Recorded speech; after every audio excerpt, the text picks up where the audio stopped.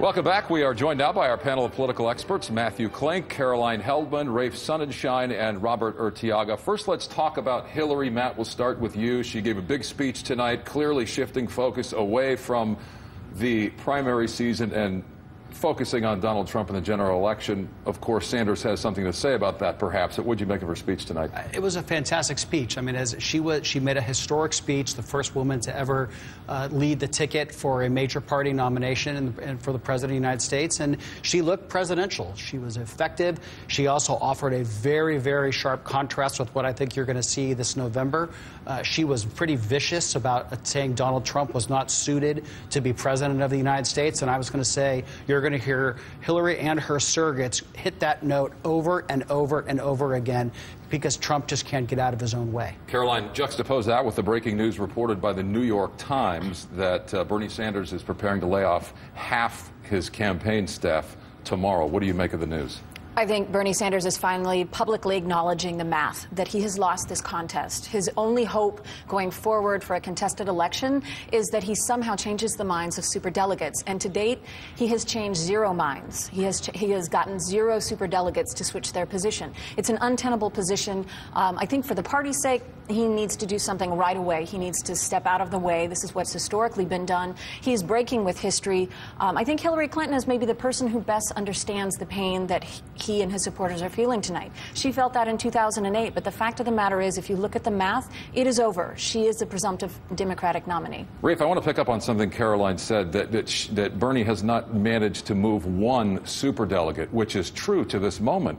But he insists that we haven't gotten to Philadelphia yet, and there's still time for him to change the minds. I think without California, he has very little room to maneuver.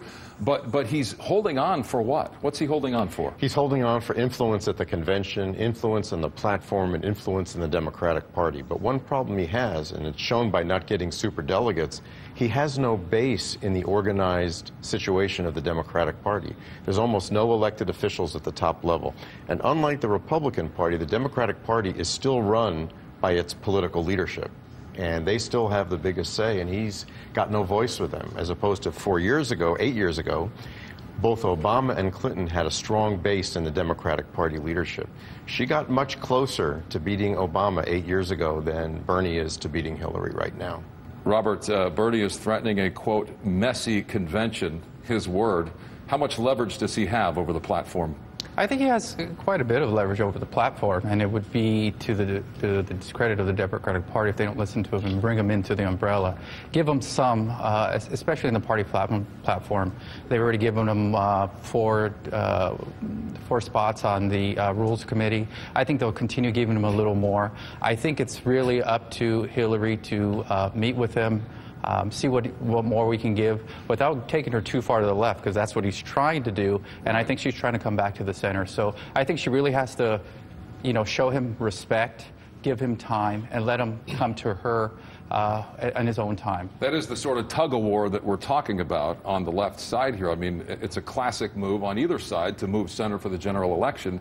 And again, there's this resistance on the part of Bernie. Bernie doesn't want that. Bernie wants the Democratic Party to go left and stay left. I mean, Hillary negotiated Secretary of State when she met with Barack Obama and gave up in 2008. I would be highly surprised if Hillary Clinton offers Bernie Sanders a slot in her administration. What's he going to be? Secretary of Treasury? Secretary of Labor? He is not going to be where Hillary, I would imagine, wants the mainstream of the Democratic Party to be come November of 2016. Yeah, but Bernie, he says it's a movement. So he wants to fundamentally change the Democratic Party. So yes, he does. I don't think he wants a slot in. He wants to fundamentally change the Democratic Party so we can focus on more issues like bringing the minimum wage to $15 an hour, to make sure we have universal health care, to make sure that we break up the banks. They're too powerful. So he wants to fundamentally change the Democratic Party. So it's an ideology. It's not something he wants in particular. But Bernie's not the issue. Bernie's voters are the issue. Yeah. Those voters are the future. They're the future of the Democratic Party. Yeah. And all the polls show they are considerably to the left of the old Democratic Party. And it's one thing to give Bernie a cabinet position, which is never going to happen. But Hillary Clinton has to reach out to those voters, because in the next 20, 30 years, that party will not survive without those voters. And they want a different set of issues. Where are they going to go? Well, with the Democrats, it's always a question of whether they're going to turn out and vote, including in off years, which Democrats have a terrible time doing. It is a huge battle for Democrats to energize their party. They've got this boiling revolt on the left, and Bernie was a great messenger for it. Excellent messenger. But imagine if he had been someone like Elizabeth Warren running that insurgency. Let's By the talk way, about the she would have evolution. defeated Hillary Clinton. So the evolution of a movement, and I think we can all agree that's what we're seeing here. How does that affect change in Washington? I mean, you have millions of people that are supporting Bernie Sanders and his causes. Are they going to march on Washington outside Mitch McConnell's office window and demand that things change? I mean, Congress ultimately makes the laws. But it means that Hillary Clinton is going to put those issues on the agenda. We already actually hear her using the rhetoric from Bernie Sanders. We hear her talking about income inequality, for example. That's not language that is native to Hillary Clinton, right? So Bernie Sanders has already effectively shifted the tone and the agenda of this election. He's achieved his goal, and he'll continue to push for it at the Democratic convention. I would be highly skeptical if the language that Hillary uses tonight about income inequality and the things that she talked about because of Bernie Sanders is the same type of language that she's using in October. It's going to be a much more centrist, focused language to bring people into the party, in large part because people are dissatisfied with Donald Trump, but also, I mean, again, the Trump voter or the Sanders voters, either they're going to vote for, they have nowhere to go. They're going to vote for Hillary. I want to shift the conversation to Donald Trump. Of course, he's been in the news lately, as he always is, this time for comments over a judge with Mexican heritage presiding over his legal cases. We have sound bites today from both Paul Ryan and late this afternoon, Mitch McConnell, which is very unusual for him to speak in this tone regarding someone in his own party. Let's roll that sound, and then we'll get your reaction on the other side. This judge is giving us unfair rulings. Now I say why. Well, I'm building a wall, okay? And it's a wall between Mexico, not another country. He's not from Mexico. In my opinion, he's from Indiana. He's Mexican heritage, and he's very proud of it. Claiming a person can't do their job because of their race is sort of like the textbook definition of a racist comment. I think that should be absolutely disavowed. It's absolutely unacceptable. And my advice to our nominee would be to start talking about the issues that the American people care about, and to start doing it now. In addition to that, it's time to quit attacking various people that you competed with or various minority groups in the country and get on message. There it is from Senator Mitch McConnell. Get on message. I mean, in no uncertain terms, he's sending it loud and clear across the spectrum. Absolutely. I mean, look, for Donald Trump to spend, a week now talking about a judge that he doesn't like for his Trump University case, I can't believe that is what is going to move voters in the November general election. He should be talking about all of the things about taxes and the slowing economy and all of the things that a traditional candidate would talk about. But with Donald Trump, all logic and reason goes out the window. Ryan's endorsed him. Ryan has endorsed him, which is a little troubling if you look at the fact that he admitted that he just engaged in textbook racism, and it's not the first time in this election. And I'm not one of those pundits that is going to act like Donald Trump is a usual candidate or normal candidate. He has used incredibly xenophobic, racist language, misogynistic language over the years, and he is the Republican Party nominee, and the Republican Party is probably more angry about it than I am, because he'll probably lose the election for them. I think that Hillary Clinton could have been beaten by any of the other major Republican nominees except for Donald Trump. Yeah, I think in terms of Donald Trump, his statement he made is going to be a tipping point. I think they hit a saturation point with some of his crazy remarks, and when you look back on this election, you'll see this is the time that the tide changed in Hillary's favor. So I think this thing is an important thing that everyone will see who Donald Trump truly is, and they will then parse all of his other statements and then take him for what he is. What do you see, Ray? I think Republican leaders made a huge mistake to endorse him in exchange for nothing. They gave it away when they panicked when a poll showed that it looked like he was even with Hillary, and they thought they'd better get on board right away.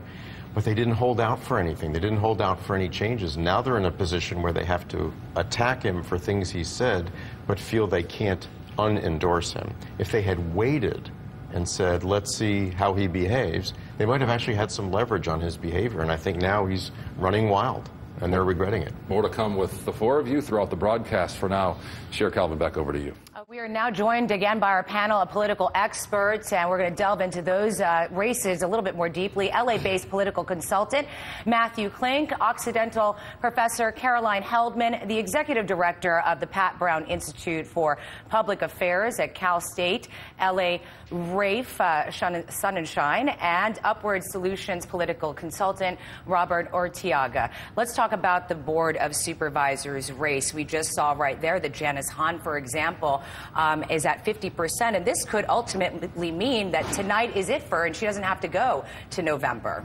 That's the magic number for Congresswoman Hahn. She wants that 50% so that she can end this race right now. She's got name ID. She got the endorsement from the LA Times. She's proven herself as an elected official. I think she's probably going to get it, especially if turnout remains where it is. And she's running against someone who is an aide to Supervisor Knabe, but, I mean, he just doesn't have the name recognition and the accomplishments that Janice Hahn does. And also her father being, part of the board for 40 years, and that name recognition as well must help as well.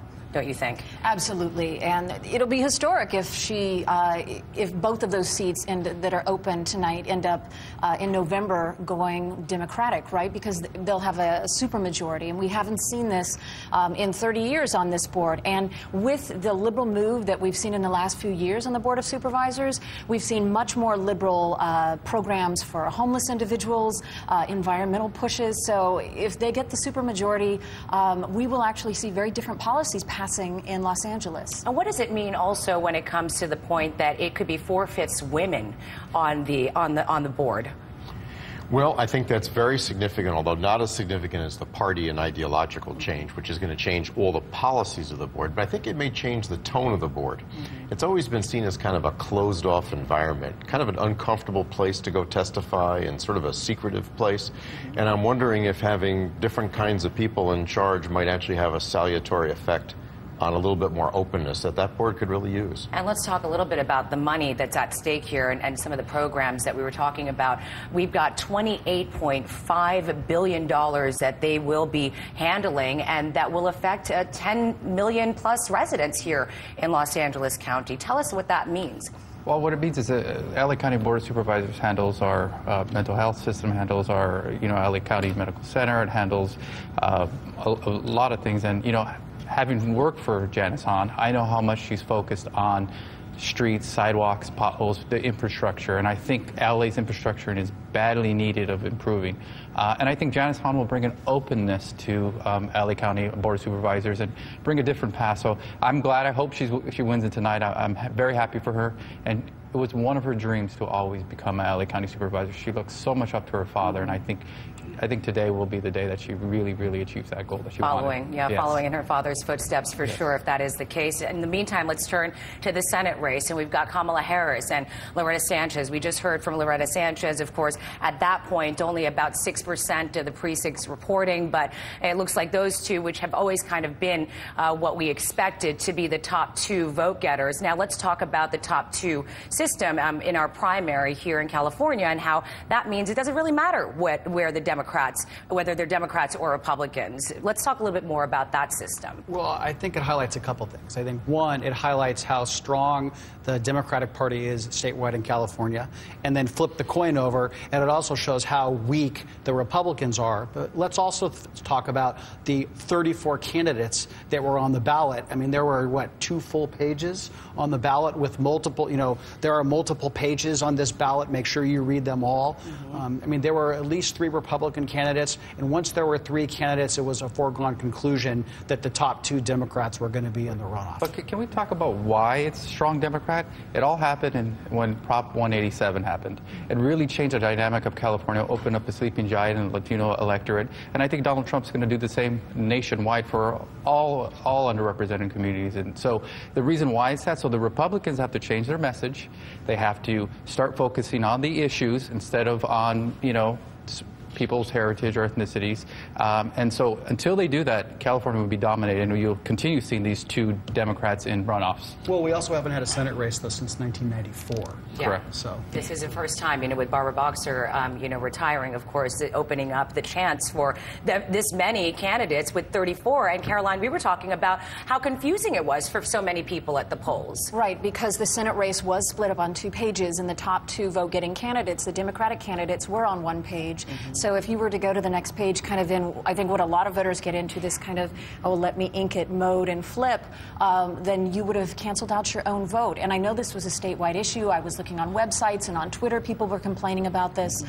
So I would suspect that there's a large number of discounted votes in this Senate race. All right, but the votes that have been counted, though, have gone to Kamala Harris as the #1 contender right now, with her rival, Loretta Sanchez, that will make it over to November. We're going to get back to you guys in a little bit. Thank you so much. In the meantime, Micah, back to you.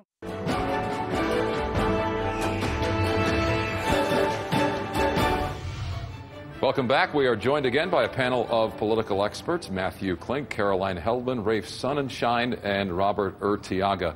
Let's talk about the growing sort of inevitability of a Clinton-Trump matchup in a general election.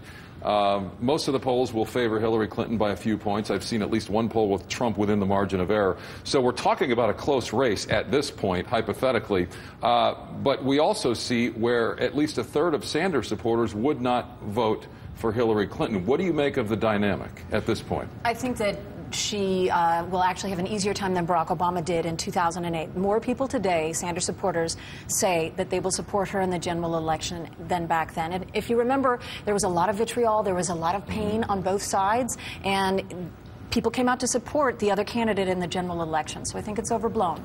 What do you think, Matt? I was going to say exactly, and I think, Micah, that I would anticipate one of the more negative personal elections that we've had in a recent number of years. And I think that Hillary should be thanking her lucky stars, because she now has the distinction of being the second most unpopular candidate to run for president, with Donald Trump being the first. It will be scorched earth policy by both of them, in part because Donald Trump is not an ideological candidate. He has a cult of personality, and she's going to have to match him blow for blow.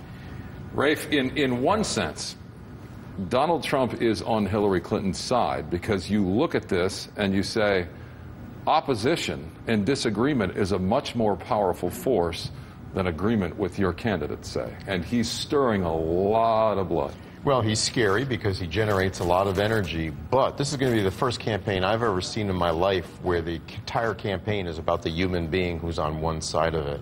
And it has taken Hillary Clinton months to come to a voice to say he is temperamentally unfit to be president of the United States. That's her single best line she's had. They've been experimenting with some of the most idiotic lines I've ever heard, calling him 2-word names, dangerous Donald, silly stuff like that. This is the first time I've heard her actually summarize the entire case against him, which is that he's temperamentally unfit. It's not going to be an issues campaign because he doesn't run on issues. No, absolutely. He just says whatever pops into his head and then changes it the next day. Robert, can he overcome that? I think he can overcome that, but like President Clinton said, presidential elections are not about the past, they're about the future. So I think Hillary Clinton has to get what her message is. She has to be clear. Bernie Sanders had a message. Hillary Clinton now has to have a clear, distinct message for his supporters. On top of that, she's going to have to jab him a little bit, compare and contrast like she did at her national policy speech, and then laugh a little more, show she's having a good time. And I think people will see her as a real candidate, and the Democrats will flock to her and eventually lead her to the White House. Yeah, but Micah, look, I mean, the reality is the reason why Donald Trump and Bernie Sanders did well, and they're on the opposite sides of the same coin, people are scared. The economy is not strong. America is positioned in a weaker spot in the world right now, in a large part because of the last 8 years. So Hillary Clinton has a very delicate balancing act of embracing Barack Obama's agenda, the parts that she likes and she thinks are going well, and differentiating herself, because we know Donald Trump is going to embrace nothing, and he's just going to do a scorched earth policy and try to scare people into voting for him. Spending is going to be very relevant in this general versus the primary. You saw Donald Trump simply make a comment event that got under somebody's skin, and it became the headline every day, seemingly, of the primary, where you look at basically free coverage. He's going to have to spend money in this general election and rely not so much on headline-making statements as he is getting to the issues if he has a chance. Do you believe that? He seems like he has very little money on hand and very little prospect of raising more money, which is surprising to say about a billionaire candidate. Money won't be a problem for either. But at the same time, he really has a serious message problem because he can only go so far with what he's got at this point. And by the way, I would take issue with what Matt said. The president's popularity is now over 50% for the first time in years.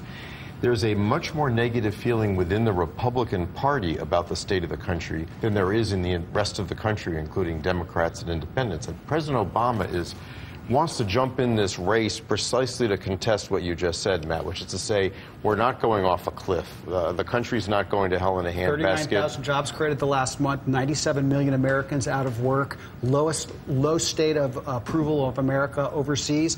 I wouldn't call that good. Well, of course, you picked 1 month of job creation, which was averaging about 200,000 and a they month. Just dropped down the preceding quarter to... But at the end of the day, it's not going to be about policy, right? At the end of the day, it's going to be about personality. It's going to be scorched earth. And I think what we haven't talked about is the incredible sexism that we're going to see, Absolutely. right? We saw it revealed on the left with hashtag Shrillery and all of the talk from some Bernie supporters about the way Hillary Clinton looks. We actually heard the first super sexist thing that Donald Trump said a few days ago about Hillary Clinton, which is that she doesn't look presidential. And what he's saying is she doesn't look like the typical president. She's not a white man, or she's not a man. So a campaign it's going to be unlike any ugly. we've covered. That's correct. Okay, panel, thank you. More with you shortly. Cher, over to you.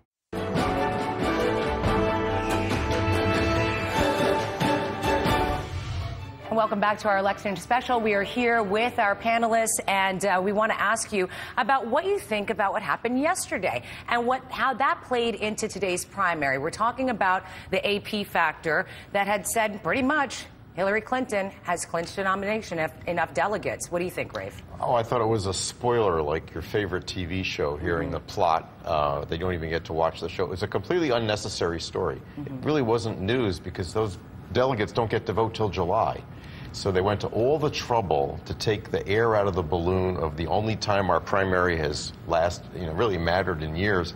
There's a reason we don't report exit polls in November before the polls close in a particular state, but no such rules seem to exist for this kind of cockamamie primary thing. I thought it was a story that wasn't an evil story, but didn't add anything that the voters needed, any information they needed. They needed to wait, right, until they got all of the delegates. They needed to wait a day. But it does fit the narrative that the mainstream media has been in the bag for Hillary Clinton since this thing started. But she wasn't happy about it. No, well, that was the ultimate irony about it, is that stole her thunder. Right. Because she wants to win and say, look what I did of my own accord. Right. And it also depressed voter turnout. We had 2 million people register in California since the beginning of the year, and what, a 40% turnout? We had 50% in 2008. It should have been at least 50%. But in the end, it didn't matter because the vote by mails were strong for Hillary Clinton. 49%, there was 3.1 million absentees turned in.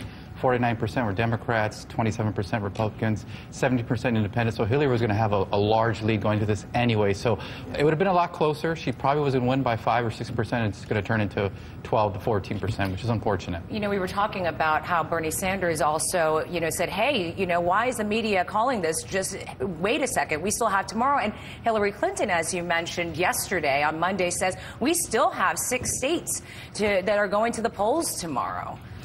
Yeah, it's not a conspiracy. I mean, basically, this was just media competition. They thought they had a story ahead of everybody else. They had worked on it for a long time. They suddenly said, we've got it. Let's go with it. We got it before the primaries held. We got this news hole that everybody's paying attention to California. What a great time to get our story out. All that being said, she wanted Bernie Sanders out sooner rather than later, so that it's the 2-person race that she wants to focus on for the next 6 months. In which case, I think she's getting ready for it. And Rafe, you said it. She appears to have found the narrative that has gotten under Donald's hair or skin, depending on which one. Do you have any ideas and thoughts about running mates for both, both sides? I know we talked about this one earlier. Right? Yeah. Some interesting names that you're coming up with, though, for Hillary's camp and for Donald Trump's camp. I said Tim Kaine, senator from Virginia, fluent in Spanish. Was chair of the DNC, gets Washington, but he's from a purple state, so he brings something to the equation. And I don't know anybody who would want to be Donald Trump's vice president.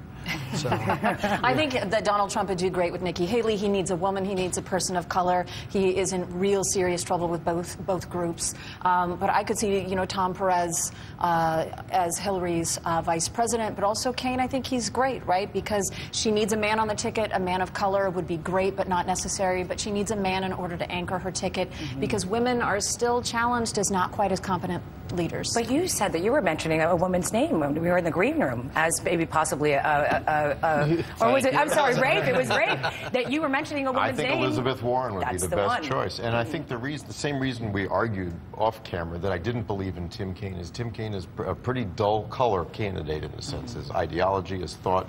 She needs to energize those Sanders voters, and I think it'll take the air right out of the balloon. I kind of disagree. I think Bernie Sanders needs to energize his voters, so he has to play a key role in this. In the general election. I think Obama and Sanders, if they do it right, they could shore up the base, all of Bernie supporters, and it won't really even matter who the Democratic vice president pick in the end is. But I do think, I agree with him, Tim Kaine is probably a logical pick for her. It's got to be value added. There are about 9 states that are going to determine who the next president is. If they don't bring anything to the table, they're not worth choosing. And they got to bring and you think you haven't come up with a name for Donald Trump's camp? I think Joni Ernst from Iowa. I mean, from Iowa, she's a Tea Party darling, and I think she fits his mold. The hardest question is whether you want to be his running mate and be in the shadow, not be allowed to speak, and have yourself tethered, as the Republican leaders are finding right now, to whatever he says is going to stick to you. It could be a career ender for a Republican. Therefore, Chris Christie would be the best because his career's got nowhere to go at this point, and he would like the job. He's auditioning for the job. These are statements, and when we see what we've seen with the GOP debates, we saw how Donald Trump was essentially able to smear his opponents and get to the point where he is now. This is going to, at one point or another, Hillary Clinton and Donald Trump will be debating. Do you think that these tactics that he used during the GOP debates are going to work in a general election debate? No, because there's not going to be 7 or 10 people on stage. There's going to be 90 minutes of 3-minute questions and 1-minute rebuttal. You can only demean your opponent for so long, and then you have to talk about substance, and pretty soon people are going to see if there's any there for Donald Trump. And right now, listen to what he talks about. He makes one statement with no substance behind it. You can't do that in a debate. And Hillary Clinton, for all of her criticisms about not being good, she knows policy. She can talk the Washington talk, and she knows how to bills become laws, and that's where she's going to be really effective. Yeah. Caroline? I mean, Donald Trump is going up against arguably the most qualified presidential candidate we've ever had. Maybe George Herbert Walker Bush is in that camp, but at the end of the day, Donald Trump is actually going to have some policy proposals in order to match her. She has to be careful not to defend herself. And she may want to if he insults her. And the minute you're defending yourself, you're in trouble. I think what she ought to do is yield some of her time to him. And just say, keep going. I don't need my 3 minutes. Just finish your thought. And your final thought, Robert? Set a Washington official. She's going to run circles around Donald Trump on policy. Why? Because she's done it. She's done it. She doesn't need to make it up. She doesn't need to learn it. She just has no learning curve. So Hillary Clinton. Robert, thank you so much, Caroline and Matt, for being here on our panel tonight. We really do appreciate your time and your thoughts. Micah, over to you.